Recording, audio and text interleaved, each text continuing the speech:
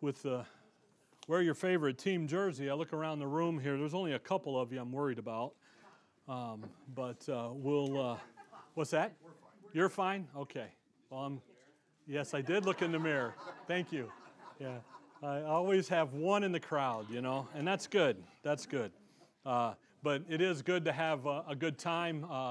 2 Corinthians chapter 13 is where we're going to start this morning. It is good to have a good time, and you know, in some circles you could never wear a jersey or a goofball off in the pulpit. You have to be so prim and proper. And I am so happy and thrilled to report that God does have a sense of humor, and He does entertain and like to have a good time.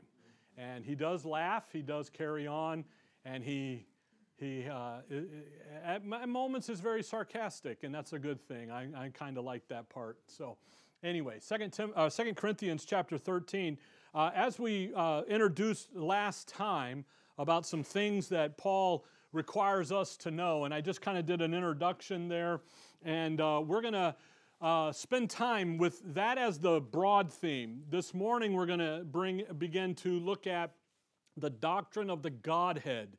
And I'm doing this not that I don't think you understand the Godhead or the Trinity as the theology books use it, but rather it's how Paul makes reference to them and how Paul looks at them. If you look here at 2 Corinthians 13, verse 11, "Finally, brethren, farewell. Be perfect, be of good comfort, be of one mind, live in peace, and the God of love and peace shall be with you. Greet one another with a holy kiss. All saints salute you. The grace of the Lord Jesus Christ, the love of God, and the communion of the Holy Ghost be with you all. Amen." I think about that, especially verse 14, and how Paul describes the Godhead, how he describes a community, how he describes a lifestyle, how he describes a thinking process. How he looks at it and he says in the doxology here to the Corinthians, and he just says, the grace of the Lord Jesus Christ, the love of God. And in a couple weeks we'll look at the fact that God is love. 1 John says so. And you think about the love of God. God commended His love toward us, and that while we were yet sinners, Christ died. And there's a thought process there that we need to see. There's you think about the communion of the Holy Ghost and how the Holy Ghost is going to commune. And where do we find the communion of the Holy Spirit?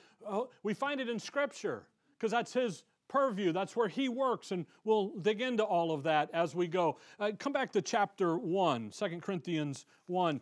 I'm over, there are things that when we talk about Paul and things that Paul requires us to know, and we'll get over there in Titus 1 just here in a second, but when he does it, he doesn't just say, you should know this, and then leave you hanging.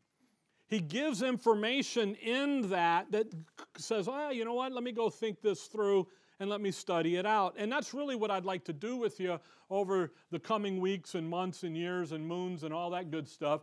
But as we do it, again, we're not going to always just talk about the Godhead. We're going to talk about other things and so forth. But because there is a thinking, there is a lifestyle that the Godhead has that you and I are to have.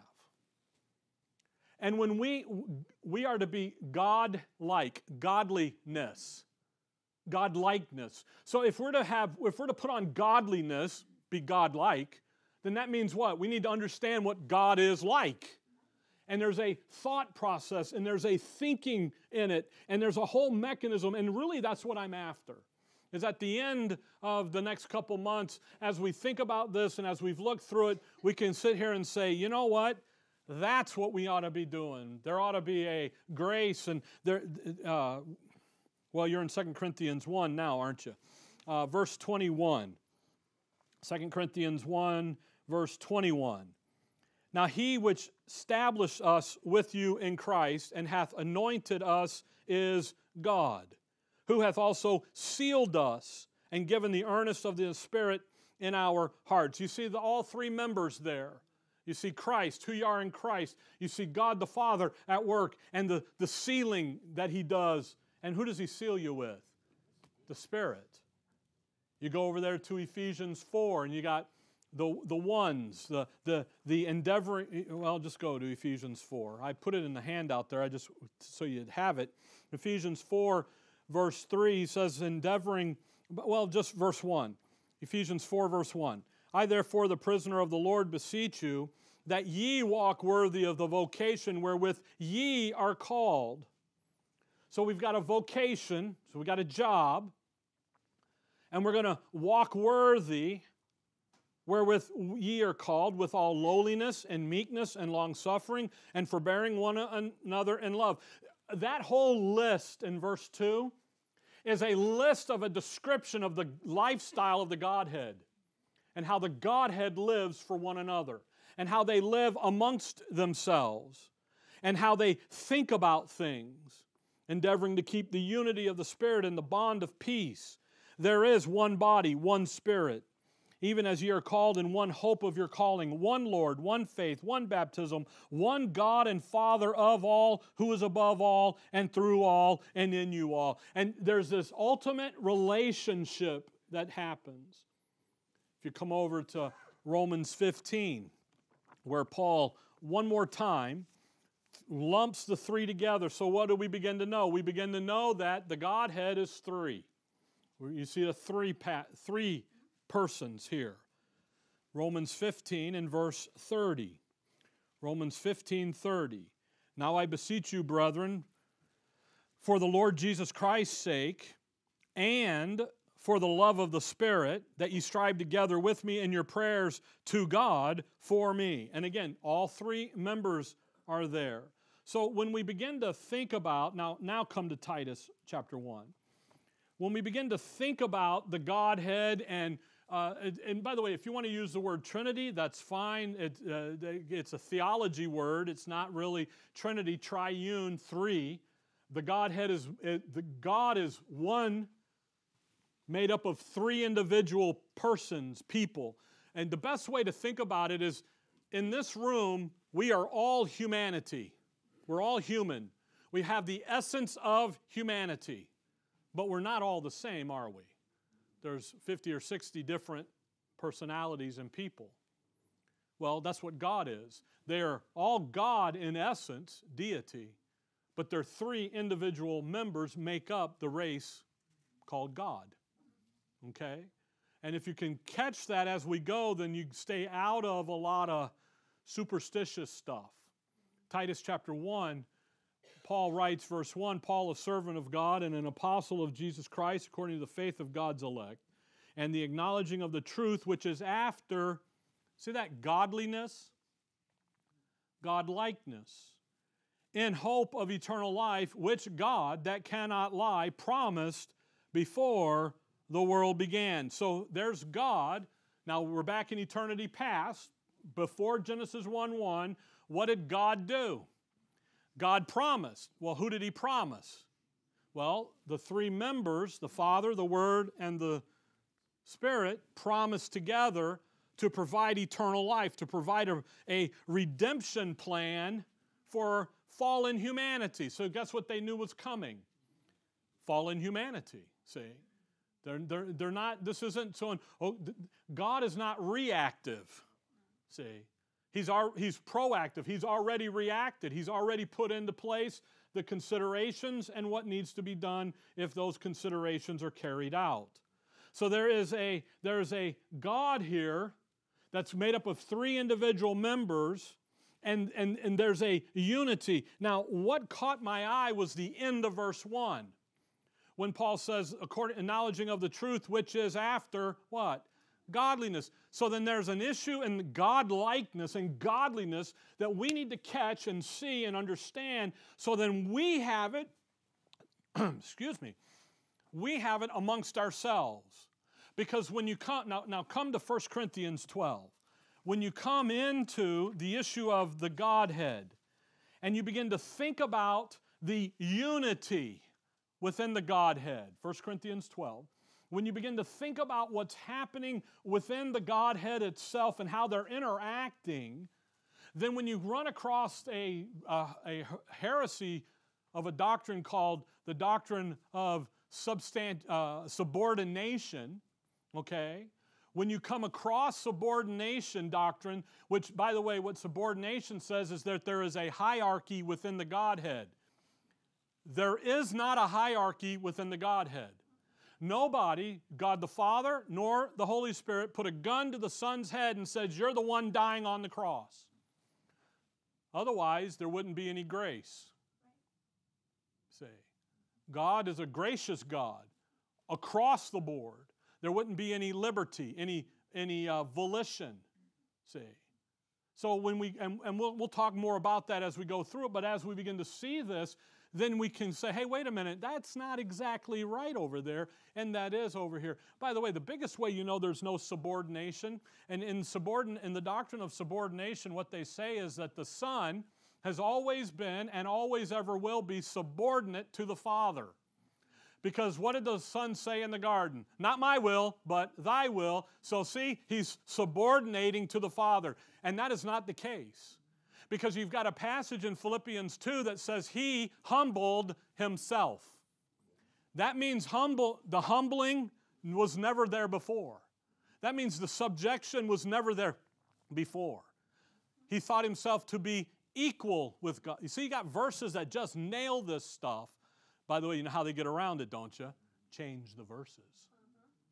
And they go in and they say, see, when he says made himself of no reputation, that Greek word is kenosis, and that Greek word means empty. So he empties himself of his deity. And that is a bold-faced heretic. That's heresy. That's a lie from the pit of the devil. He didn't do that. And by the way, your translators understood that the correct translation of kenosis from Greek into English was and is reputation because of what is in the context. Because in other places, they do translate that Greek word kenosis to empty and to remove and to other things.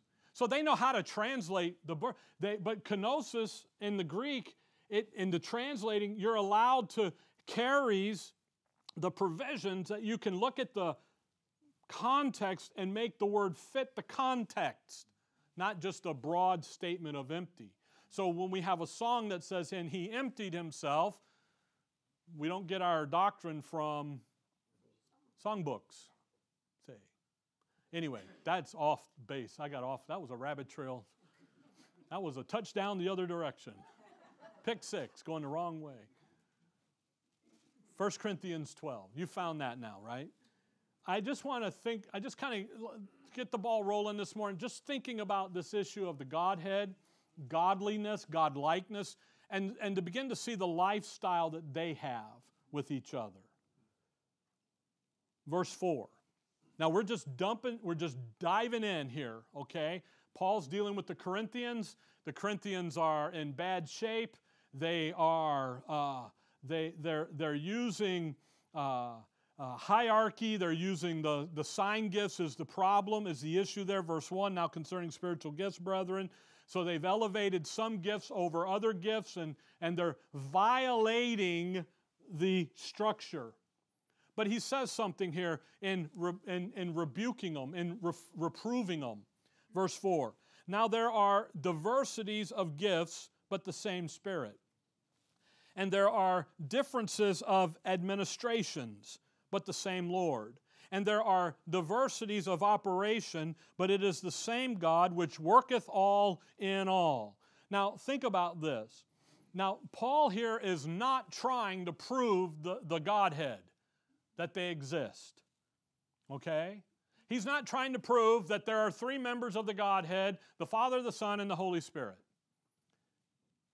See how Scripture, by the way, Scripture doesn't do that. Scripture just says it's a fact. There's God. And you think about Genesis 1:1. In the beginning, God. Not how he came to be, where he came from, who, what makes him. Is he male? Is he female? No, it's just boom, he's there. The fact is God. It's very interesting. God is, what does he say? We got three. We got the Spirit, the same Spirit, we got the same Lord, and we got the same God, the Father. Again, God's not a single person, and He's not comprised up of three gods. There's one God that's made up of three separate individuals. They have a life that they enjoy among their ranks. Not one operating independent of the other, but yet they can operate independent as individuals. They're free from each other. They're free from one, yet they are members of the Godhead. They come together and they've got jobs to do. And the three members of the Godhead, they are free from each other. They're going to come and do. The Holy Spirit comes, does, and leaves and does and different things. But they're going to function in harmony. And Paul here, dealing with the Corinthians and the fact that they are not in unity, see, and because of the Corinthians' lack of unity amongst themselves, Paul brings the Godhead illustration in to teach, to show the Corinthians they ought to be functioning together. Notice, but now they are diversities of the gifts, but the same Spirit. Verse 5, we've got administrations, but the same Lord. And there are diversities of operations, but the same God, which worketh all. So you've got the Spirit, there's a diversity. You got the Lord, there's administrations, and then you've got God the Father, and there are operations. And what we'll do is, as we go here, is we'll begin to see how these three begin to work in unity, in unison with each other. And you see it right here. The Holy Spirit, He's got a specific work here in the context. Look down at verse 11.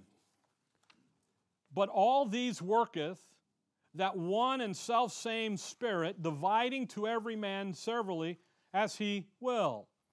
The Holy Spirit, in the context, in the spiritual gifts, which is the issue, but the Holy Spirit, He's got the function of diversity, of distribution of the gift.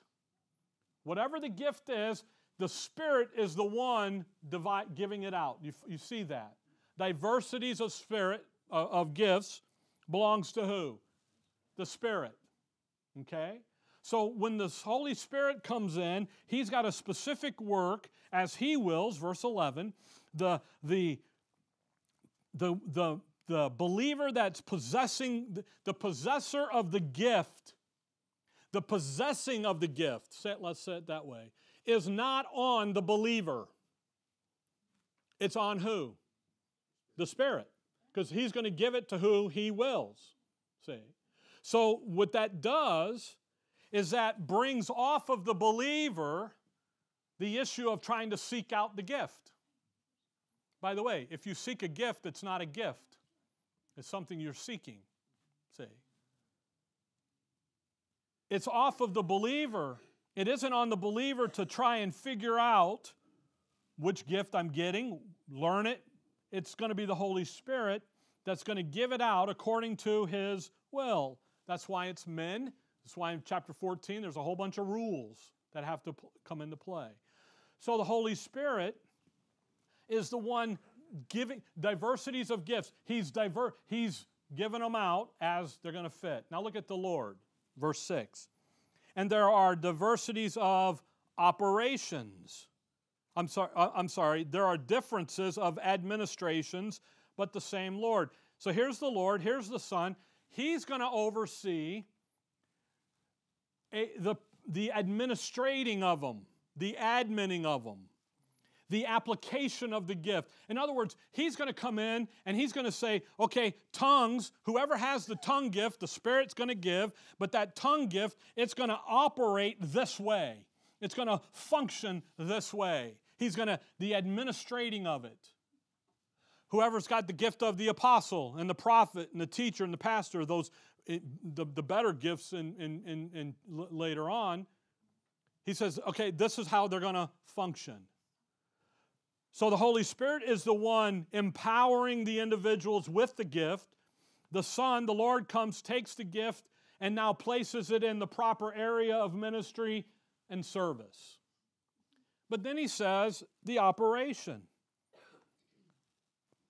There's a diversity of operations, but it is the same God. Now think about that. The Father, God. Operations. Now think about operations. He oversees all of the various areas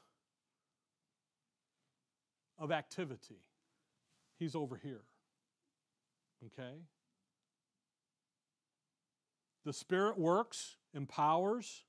The Son, this gift is going to work this way.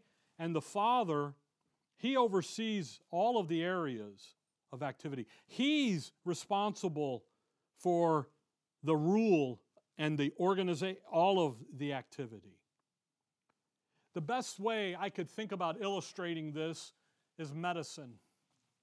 The field of medicine. If you want to be a doctor or a surgeon, you're going to practice medicine, okay? But think about being a doctor. What did they used to do back in the day? If I wanted to be a doctor, I went and worked with another doctor. Now, today you got to go to school. So we go to medical school. What does the medical school do? It teaches. The medical school comes in and develops the capacity for them to be the doctor, the surgeon, an EMT. I know people who have I'm going to go be a doctor. They quit at the nurse level. They don't have the funds to go forward, whatever. That's a great thing. So whatever the medical job is, the Holy Spirit's developing that capacity to be that doctor, nurse, EMT, whatever. The Son comes along and He says, okay, you're going to be a doctor. So what am I going to do? Now I'm going to come and take what I learned over here and apply it to the doctor. Think about a surgeon. A friend of mine, he's a hand surgeon. He's back in the East Coast. Actually, he's in Texas now. He's a hand surgeon. Big bucks. He went through medical school, come out, did all his thing, was a general practitioner, was sitting there one day with a patient, and they had a hand problem, and he couldn't get in, so he helped them, et cetera, et cetera. And you know what he did? He went back to school to get the certifications and everything needed to be a what? A hand surgeon. Not a doctor, but a surgeon. So here's the Spirit, the capacity to do, and the Son says, okay, you take what you learned and be that hand doctor. Now think about now the Father, operations. He's the Son is going to say, okay, you're going to be a doctor. He's going to administrate. He's going to provide the area in which they can perform the capacity of being the doctor. All of this falls under the oversight of the Department of Medicine, the Department of Health. That's the Father. What does the Department of Health do? They regulate, don't they? They say, here's the rules, here's the training schedule, here's the information they need to be trained. What did the Father do? He's got a purpose, doesn't He? He says, hey, what am I doing today? I'm forming the church, the body of Christ. It's going to be through salvation alone and grace alone and faith alone and my Son's shed blood. And then it's going to be through the information I'm going to have revealed over here to the Apostle Paul. You see, the Father comes in and He is the overall seer. He's providing the guidelines for training, and actually He's writing the training manual. Your manual is written by God the Father, but it's also the work product of who? The Holy Spirit, because it provides the capacity. Do you guys follow that? My point in 1 Corinthians 12 is the Godhead is working in unity with each other. The Spirit does His role, the Son does His role, and the Father is going to do His role. Now, go back there, look at chapter 12, and look at verse 6. And just think about the way verse 6 ends. Worketh all in all. Now, think about that. We see the Godhead working this way. The Father working. Come over to Ephesians 1. the Father working, then the Son working, and the Holy Spirit working. And they're all doing, and the Son doesn't go, well, wait a minute, I want to do what the Spirit is doing. And the Spirit doesn't say, I'm doggone it, that Son looks like he's doing something better, and I want to do, he's not, none of that. See, they understand the Father's program. They understand the plan. Ephesians 1. Ephesians 1. So here's the Father, the operation of God. And what that has to do with is the overall fulfilling of His wise master plan and purpose. 1:11. In whom also we have obtained an inheritance, being predestinated according to the purpose of Him who worketh all things after the counsel of His own will. How's the Father work? He's working after the counsel of His own will, His good pleasure. What's the counsel of His own will? Verse 9 and 10. The Father's will has been revealed. Verse 9, having made known unto us the mystery of His will, according to His good pleasure, which He hath purposed in Himself, that in the dispensation of the fullness of times He might gather together in one all things in Christ, both which are in heaven and which are on earth, even in Him. What is His will? By the way, the He here, verse 3, is the Father, the God, the Father of our Son, the Lord Jesus Christ. So the Father has a will, He's got a purpose, and everything that's working within the Godhead, and then subsequently down on the earth through the nation of Israel, and you and I through the church, the body of Christ in the heavenly places, is all according to His purpose. Whose purpose? The Father's purpose. The operations. Here's the oversee. Here's how things are going to function. Come over to chapter 3 of Ephesians. Chapter 3, verse 9. What I want you to catch this morning is these guys, they working together. And they're working together in a unity with a unified goal. And the goal is the fulfilling of the purpose and the plan of God. He is the Father of glory. He's the one that gives life to the plan, life to the issues. Chapter 3, verse 9. And to make all men see what is the fellowship of the mystery, which from the beginning of the world hath been hid in God, who created all things by Jesus Christ. Wow. There's His purpose. That now, to the intent that now, under principalities and powers in heavenly places, He might be known by the church, the manifold wisdom of God, according to the eternal purpose which He purposed in Christ Jesus our Lord. What's the Father's purpose? Ephesians 1:10. I'm going to go back to Ephesians 1. I'm going to do this with my Son. I have a plan. I have a purpose.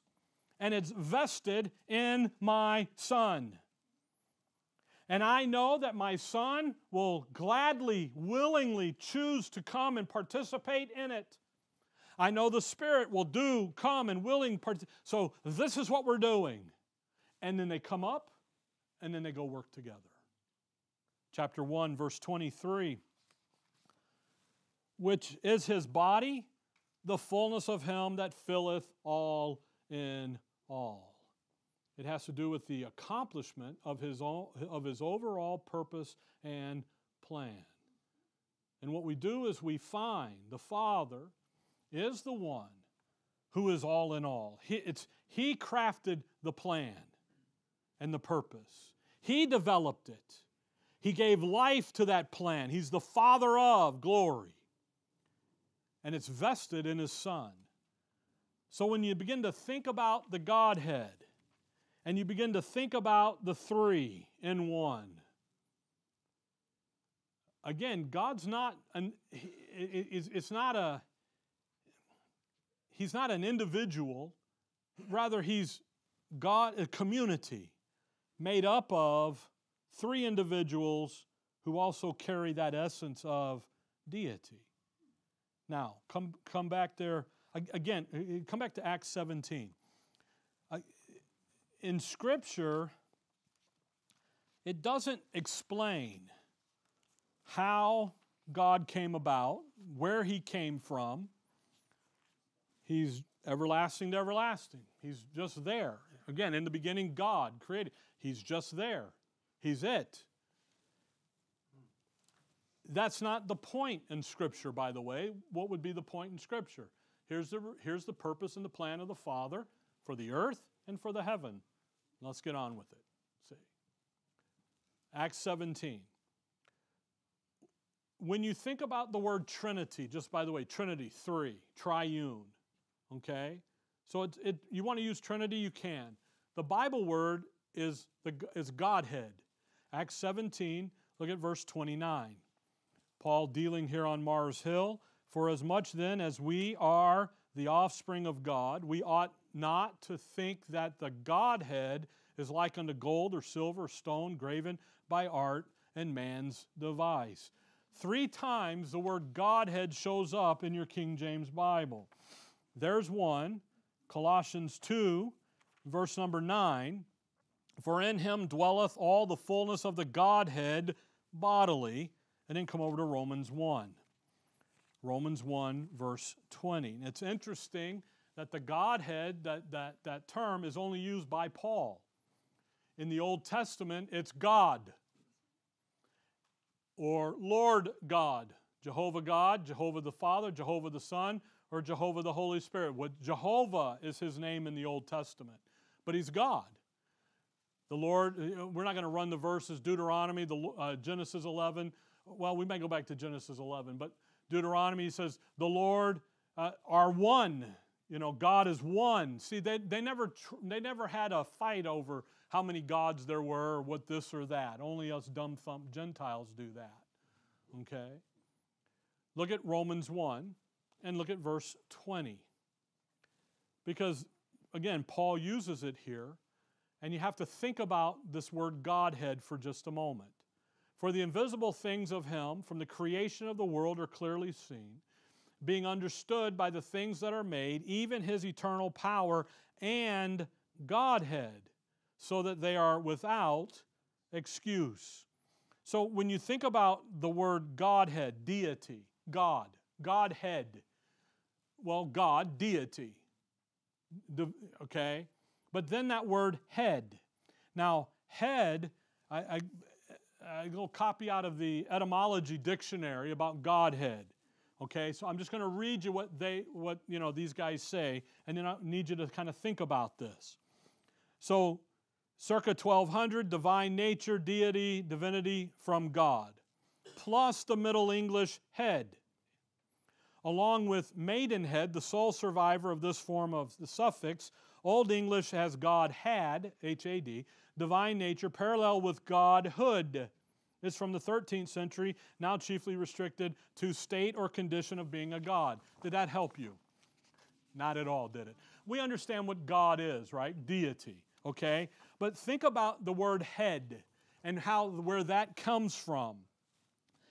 The word head, H-E-A-D, it's Middle English, okay? And what it means is the state or condition of being. So think about hood, Godhood. Now, the Bible doesn't use hood, it uses head. But think about the off of the word head, a variant is the word hood. Now, the word hood, H-O-O-D, that word-forming element meaning state or condition of being.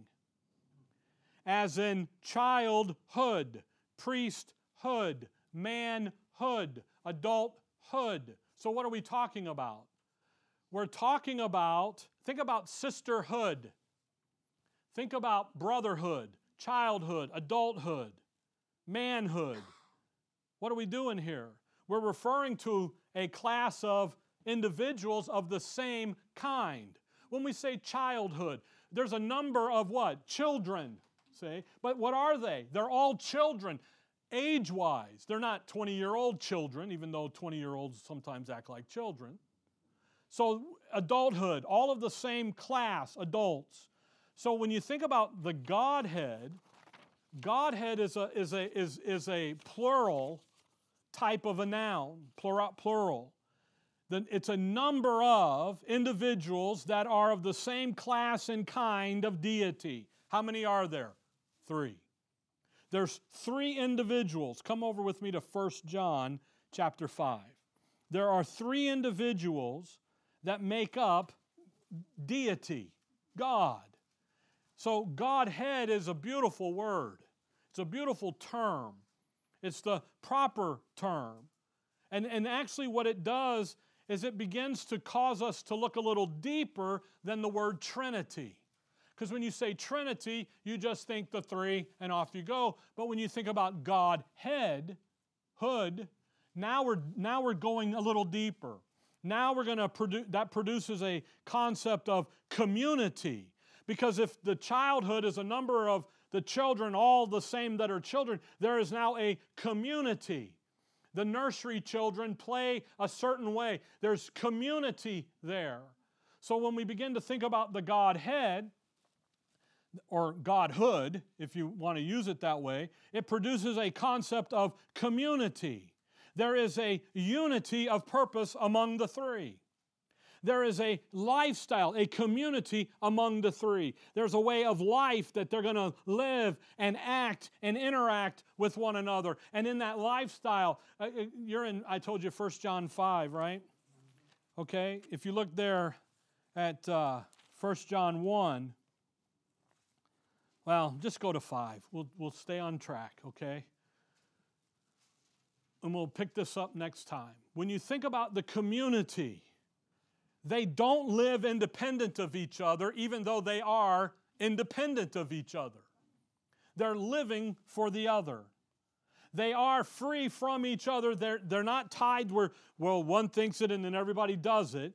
They do live individually, but yet they are living for each other. And that's a wonderful relationship that you and I are to have with one another. We are independent. When I say amen, everybody in this room is going to break, huddle up, gone. You're going to go to lunch, you're going to go family, you're going to do whatever you're going to do. You're going to sit, you're going to not watch the Super Bowl. Who care less about Taylor Swift? You Swifties, okay? Yeah, okay. You don't care about that. You're going to, or all you're going to do is watch the commercials.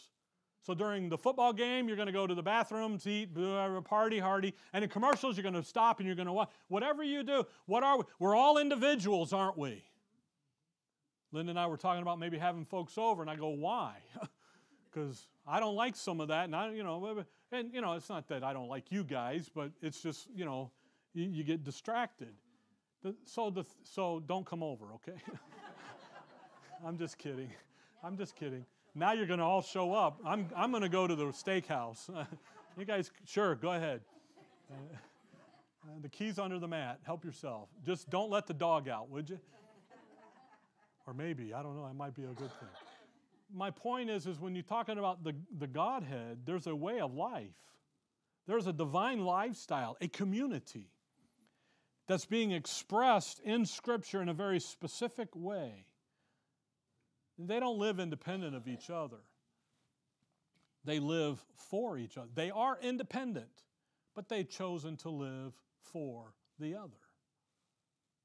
And the Godhead enjoys this type of dependency, if you will, with each other and for each other. And again, they are free from each other. Don't ever think they're not. But what have they chosen to do? Live for each other. 1 John 5, verse 7. We've got a few minutes here. 1 John 5, verse 7 and 8 are what is called the Johnine comma. And what the New Bibles do is they say this passage is not found in the oldest text, which is a lie because it is there. And so they rip it out because it defines and defends the Godhead. Verse 7, for there are 3 that bear record in heaven, the Father, the Word, and the Holy Ghost. And these 3 are one. How many are in heaven? How many make up God? 3. By the way, the Father, the Word. The Word is the Son's original name. In the beginning was the Word, and the Word was with God, and the Word was God. Verse 14 of John 1, and the Word was made flesh. Jesus Christ is His flesh. Jesus is His human name. Prior to Him becoming humanity, He was what? The Word. See? So that's a point of clarification. They are one. Clearly, right? The Father, the Word, the Son, the Spirit. Clearly. One. Now look at verse 8. And there are three that bear record, that bear witness in earth. The Spirit and the water and the blood. And these three agree in one. Isn't that interesting? They're not one, they what? Agree in one. A little different, isn't it? See? But what do we have? We have they agree in one. Verse 7, the three are one. One, plural. Okay, now not to bore you with a bunch of English, because as soon as I get started in English, then the English teachers speak up, and then I look like I don't know what I'm talking about, so I usually don't try to talk about English. The plural noun. Not one individually, but rather one in relationship. They are unique individuals, independent individuals, yet one in essence, in purpose. They're one in harmony. Come back with me to Genesis 11. Let me show you. We understand this. How many states make up the United States? 50. Well, 55 if you count like the other side counts. 50. Okay? Some of you got that. That's okay. 50 states. But we say the 50 states are what? One nation under God. 50 individual states, but yet we call them what? One nation. One. 3 individual members of God, but yet we call them God. Genesis 11. Genesis 11, the Tower of Babel here. We'll spend some time in the future looking at this passage. Genesis 11, verse 1. And the whole earth was of one language and of one speech. And it came to pass as they journeyed from the east that they found the plain in the land of Shinar, and they dwelt there. And they said one to another, Go to, let us make brick and burn them thoroughly. And they had brick for stone, and slime had they for mortar. And they said, Go to, let us build us a city and a tower. You see the us? Man, it's man talking. Okay? But in verse 3, they said one to another, but then there's an us. Now watch verse 5. And the Lord, by the way, capital L-O-R-D, Jehovah, came down to see the city and the tower which the children of men built. And the Lord said, Behold, the people is one, and they have all one language, and this they began to do, and now nothing will be restrained from them which they have imagined to do. Now watch verse 7. Go to, let us go down. Wait a second, who's speaking? Lord, Jehovah. Then he says what? Us. So who is the Lord, Jehovah, representing? The 3 members of the Godhead. So there's Jehovah, the Father, the Son, and the Holy Spirit. Let us go down and there and confound their language, that they may not understand one another's speech. Do you see that? He says, Lord, and then he says, us. So what's the one? The Lord. One. It's the 3 individuals making up the one essence of Jehovah. You follow that? Okay? Now, come over to Genesis 1. Because that is how this is used in Scripture. Genesis 1, look at verse 24. And God said, Let the earth bring forth the living creature, after his kind, cattle and creeping thing out in the beasts of the earth, after his kind, and it was so. Verse 26. And God said, Let us, see, God said, Let us. God, the title. Us, the 3 members that make up the title. God said, Let us make man in our image. See, our image. After our likeness. Verse 27, God created man in His own image. In the image of God created He him. Male and female created He them. What do we have? Man is a three-part component, aren't we? A soul, a spirit, and a body. What are we mimicking? What is imagery being put? How the Godhead is made. Come over to chapter 2. Chapter 2. Look at verse 22. 2:22. And the rib which the Lord God, now you see the Lord God, capital L-O-R-D, then capital G, little o-d, that's Jehovah the Son. Your translators did it that way so that you would understand that in the Hebrew of Elohim and that's who we're talking about is Jehovah the Son. So they did it that way. So if you see capital L, little o-r-d, capital G-o-d, that's Jehovah the Father. Okay? And they do that so you can understand in English who's talking here and who's doing. So here we have God the Son. And the rib which the Lord God had taken from man, made He a woman and brought her unto the man. And Adam said, This is now bone of my bone and flesh of my flesh. She shall be called woman because she was taken, what? Out of man. Therefore shall a man leave his father and his mother, and they shall cleave unto his wife, and they shall be, what? One flesh. Wait a minute, we got two fleshies, male and female, and they're going to come together and be what? One. Two distinct individuals coming together and making a new family unit, a new marriage unit. But what are we? So we understand what the one thing is. I hope we do. Now come to 1 Timothy chapter 2. 1 Timothy chapter 2. So in Scripture, 1 Timothy 2, verse 4, who will have all men to be saved and to come into the knowledge of the truth, for there is one God and one mediator between God and men, the man, Christ Jesus. How many gods? Just one, but there's a one mediator too, isn't there? The mediator is Jesus Christ, but also who's involved in this activity of your redemption? The Holy Spirit, because Ephesians 1:13 says you're sealed with the Holy Spirit of promise. So what we will see as we go through is we will see all three members partake in the conception and the birth of Christ. They take part in the death, burial, and resurrection of Christ, and therefore they take part in you completely. And we'll walk through those components, okay? Acts 17. Acts 17. Just one more on this issue of the one, and I think we've beat the dead horse in that issue. The reason I go through this is because when we begin to bring up some of the doctrines that float around out there, they are moving away from this three make up the one. And they make the Godhead actually three gods, therefore making the Son and the Spirit lesser gods. And they convolute it off. Or they will say, there's only one God, and in the Old Testament, you see the Father attribute.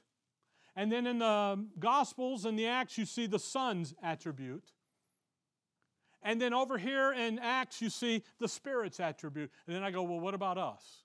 Well, we're just, sorry, Charlie, you're out. See, they break it up. Acts 17, verse 24.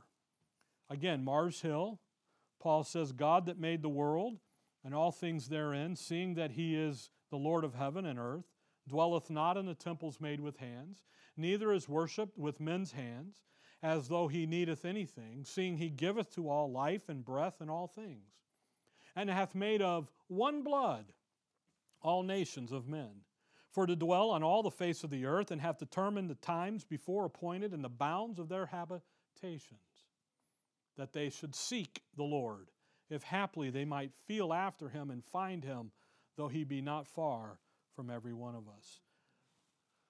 When you cut yourself, what color blood do you bleed? Red. Everybody does. I bleed blue. I bleed crimson. Roll Tide. Okay? No, you bleed. Everybody's that way. That's why, what is it? The blood type O is a universal. I think it's O. Why? Because everybody can use it. See, how did God make man? Made one, but two components. But when you begin to look at across the nations, we're all a little different, but we're still all what? Human. Humanity. So as we begin to look here at the doctrine of the Godhead, we have one God made up of three individuals who collectively are called the Godhead. Three specific individuals. They have a lifestyle. They have a community. They have a unity that we need to understand, and then therefore that we can then enjoy. And we can have it now, right here on planet Earth in our life. And we can take it and we can bring it in and we can say, you know what? How would God think about this way? And let's go that way. We already have the mind of Christ, but guess what we also have? The mind of God, the Godhead. We have that. I think Paul requires us to know this. Not just in a passing glance, but in the details of the verses. Because of what he is going to say, like in the Philippians 2 passage and other places about the deity. Okay? I think it's important. I think we look at it. We'll spend couple months on this. Okay? All right. Dear Father, we thank you for the morning, Lord. We thank you for your word and for the look into you and to look into the relationship and to the family that you have there amongst yourselves, the community.